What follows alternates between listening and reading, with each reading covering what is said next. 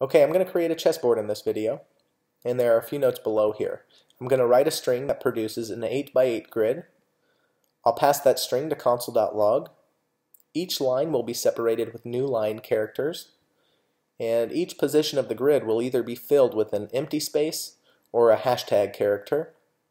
And then I'm being asked to define a variable with the name size that's equal to 8, and I'm being asked to write the program so that if the value of size changes, if this value changes, then the entire chessboard will change too. Okay, so now let's get started. I'm going to start with the basics. I'm just going to create a for loop. So for, I'm going to define my counter variable as I and set it equal to 0 at the start and end that statement. Now to check whether the condition is true, I'm going to say I is either less than or equal to 8. As long as it's true, as long as that value is less than or equal to 8, let's continue through the for loop, and I'll increment I, or the value of I, by 1 each time. So each time I iterate through this for loop, as long as this condition's true, then I'll increment by 1 each time. And I'll close those parentheses. Now the next thing I want to do is I just want to check to see what happens if I were to below write console.log, and I'll pass I in as a parameter and run this program. Okay, cool. So it looks like I'm getting a list of values from 0 to 8. And actually, let's see how many digits there are being displayed right now. There are 1, 2, 3, 4, 5, 6, 7, 8, 9 digits that are displayed. Okay, interesting. Well, if I want to add more information to this for loop, then I should put curly braces down. So now what some people actually do is they say, you know what, I might not be putting information or a lot of information inside of the for loop at the start, but maybe in the future I will. So for consistency, what people will do is they put parentheses or curly braces down at the start, so that way if they add information to the for loop in the future, then they don't have to go back and check to see whether those curly braces are there or not.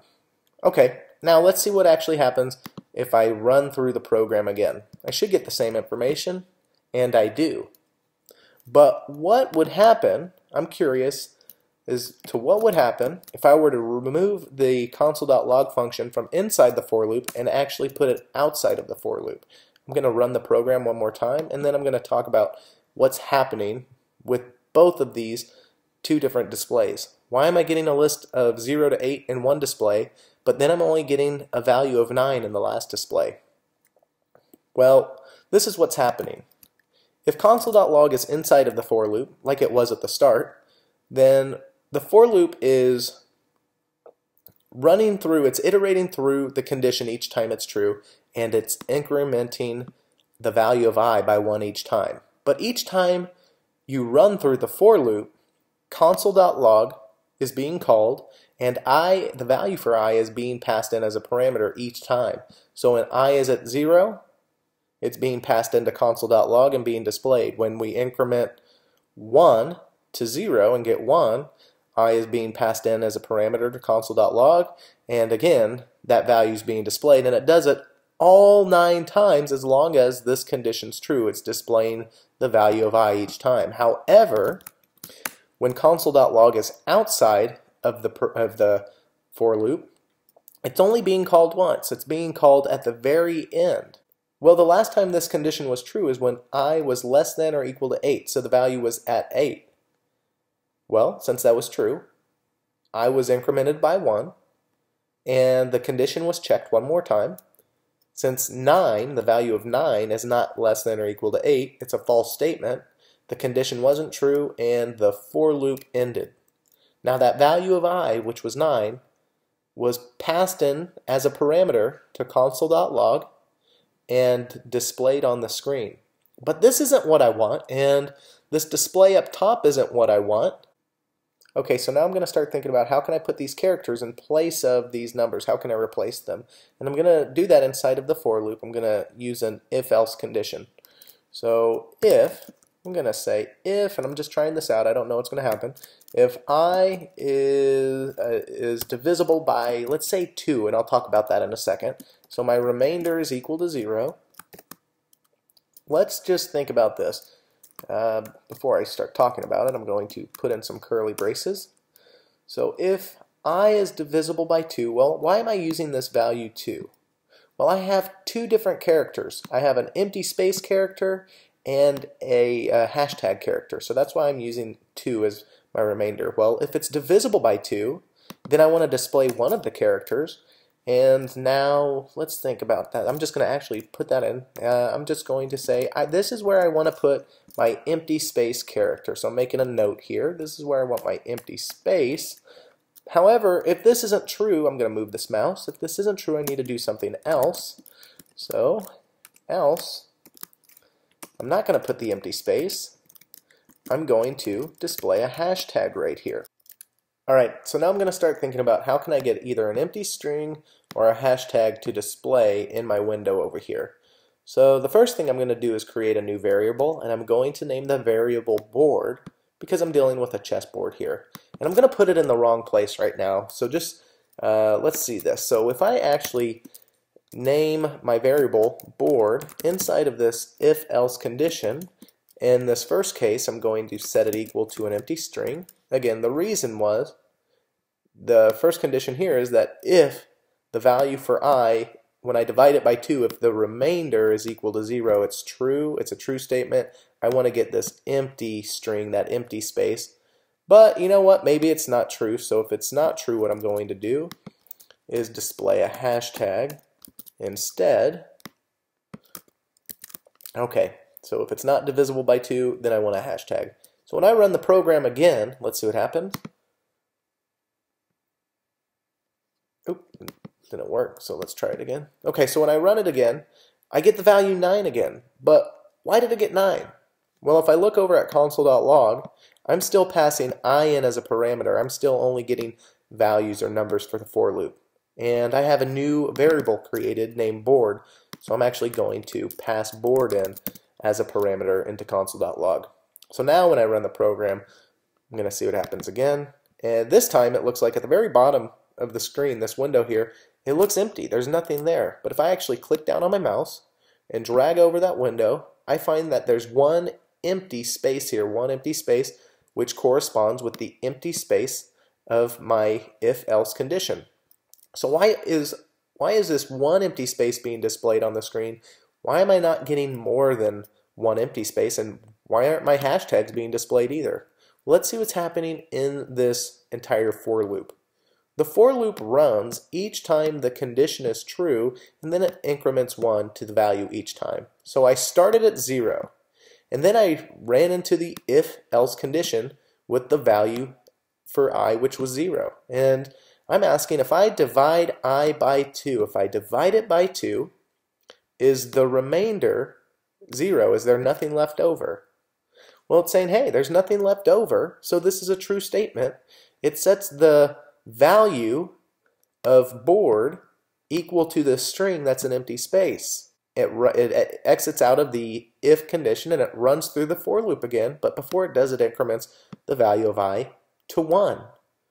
So we run into the for loop and we ask, well, when 1 is divided by 2, is the remainder 0? It says, no, this is false. So it sets the variable board to a hashtag now. It's not an empty string, it's a hashtag. And it runs back and forth through this for loop, setting the variable board either to an empty string or a hashtag. And it does this each time all the way until it gets to its last true statement, which is 8, or its last true value, which is 8. So when we run into the if-else condition this last time, it's asking, is 8 divisible by 2 or not, with a remainder of 0? Well, that's true, so board is set to the empty string again. In fact, I could prove this right now if I were to actually just set this last part, the else condition, to an empty string, and the if portion, the true statement, if I is divisible by 2, well then I'll get a hashtag, and if I run through the program this time, I should only get one hashtag. Okay, and that's what happened. I only got one hashtag. Okay, so that's not exactly what I want, but I'm on the right track. I'm getting there. Okay, so what's really happening here? I'm defining board each time I run through this for loop, and I don't want to do that. So I'm going to just leave the name of the variable board inside of this for loop.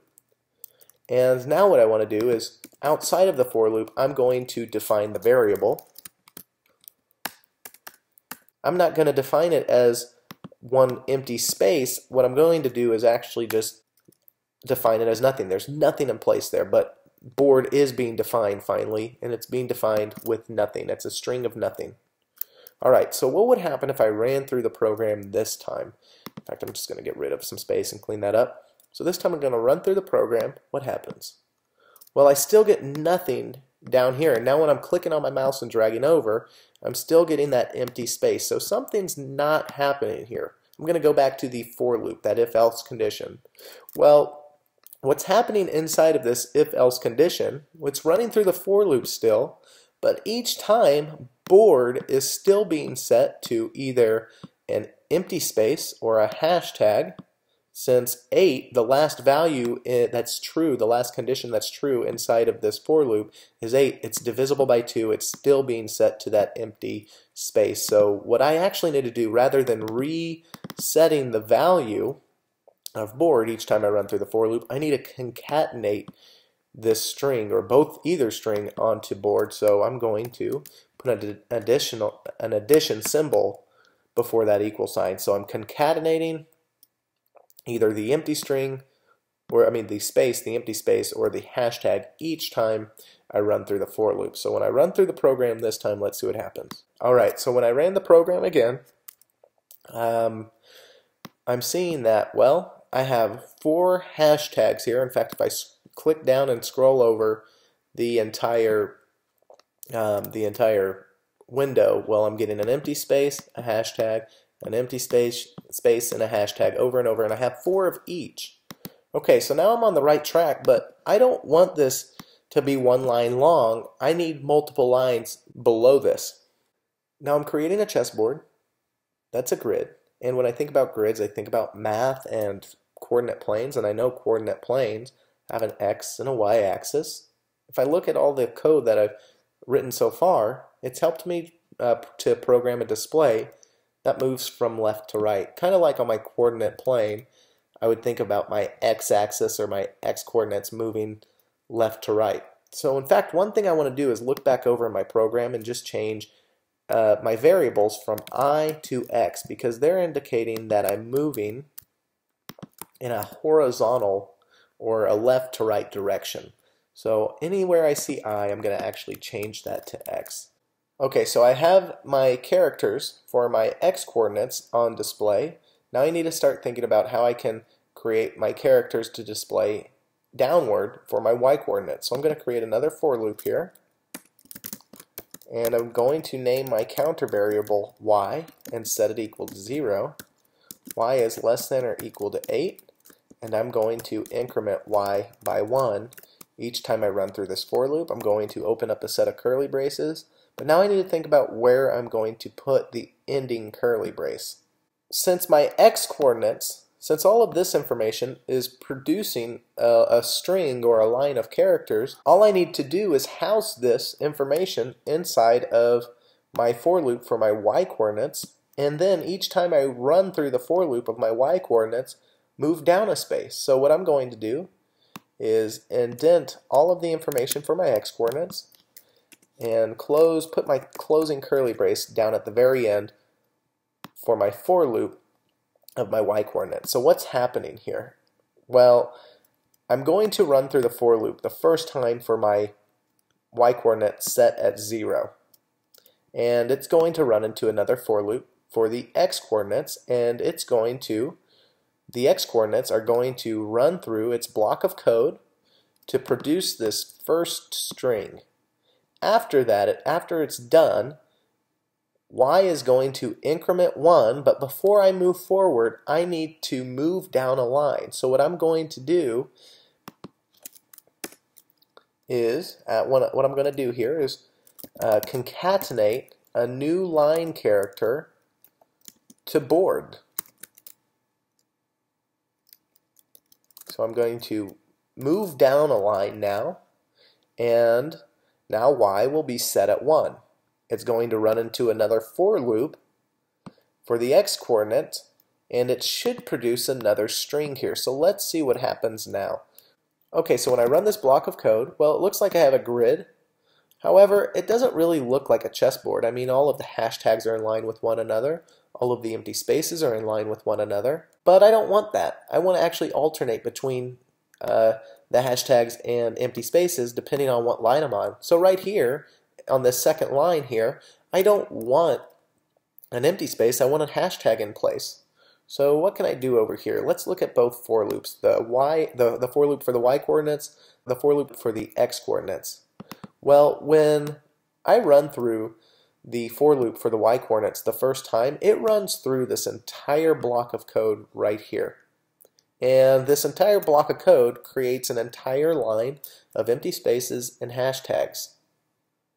Now when I move down to the next line, y is going to be set to 1, but in this first space, x is set to 0. So y is 1, x is 0. I want to find a way to utilize that information to put a hashtag in this place. Well, I can do that right here inside of the if condition.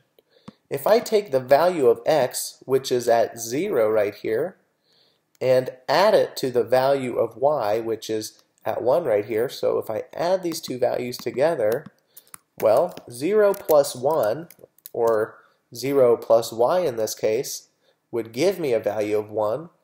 1 is not divisible by 2. It will not give me a value of 0. So I'm going to actually move on to the else statement and put a hashtag in its place. Let's see if that actually works. So I'm going to close the parentheses here and run this program again. So now the second time I run the program, I'm getting my characters to alternate between an empty space or a hashtag depending on the line that I'm on for my for loop of the y coordinates.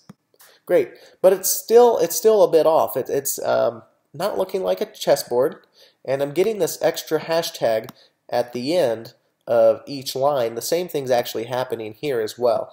Well, I'm actually seeing inside of my for loop y is less than or equal to 8, which means that I'm actually getting 9 characters. Let's actually think about that again. Remember earlier at the very beginning, I said console.log, and I'm going to pass I in as a parameter. Now, if I ran this, it wouldn't work because I don't have I set as a value anymore. But I could use y or x, pretty simple, and I should get a value. So let's run that program. I'm getting 9, but I don't want 9 spaces. I only want 8. So what I'm saying here is it's less than or equal to 8. I'm getting 9 characters back, and I don't want that. So what I'm going to do first is get rid of this equal sign in both for loops. Okay. Now I'm going to run the program again. And I'm getting 8 as my value, my return value. Okay. And in fact, if you look down at the chessboard that was created in this last round, it's looking more like that chessboard. I'm not getting that extra space at the end. Okay, so that's one thing that's helpful, but there's another thing. Each time I want to change the size of this chessboard, if I wanted to make it bigger for some reason, or if I wanted to change the size of this grid, I have to go into both for loops and change the value of 8. Maybe I did want to make it 9, or maybe I wanted to be really silly or crazy and make it even larger, like 64. I have to go and change these values each time. And since I don't want to write extra information if I don't need to, I'm going to change this up a little bit. And it's our last comment in this list. It says write the program so it changes for any size I want my chessboard to be. So this is pretty simple. I'm going to define a variable. I'm going to name it size, and I'm going to set it equal to, I'll set it equal to 8 in this case. And rather than rewriting numbers each time, I'm just going to write the variable name inside of my checker here for this second statement. All right. So now when I run the program, I should get the same chessboard displayed, and I did. And now if I wanted to change the size of this chessboard, I would just change the value inside of my variable name for size. So the value this time I could say it's 64. Run my program, I get a much larger grid.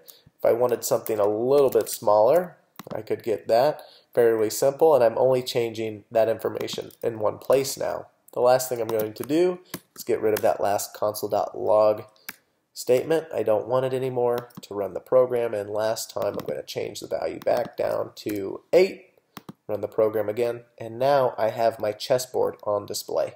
Now there's one last thing I could do if I wanted to clean all this information up, if I wanted to, and that's these curly braces inside of the second for loop, working with the if statement. So if I actually wanted to just get rid of those curly braces, I could. Just remember that if you go along later on and you want to add some information to this if statement, you would have to put those curly braces in. So last thing I'm going to do is just get rid of those comments there. They're not needed anymore. And now after refactoring it just a little bit more, it's a little bit nicer, a little bit cleaner. I'm going to run through the program one last time. And again, over here, I see the same chessboard displayed.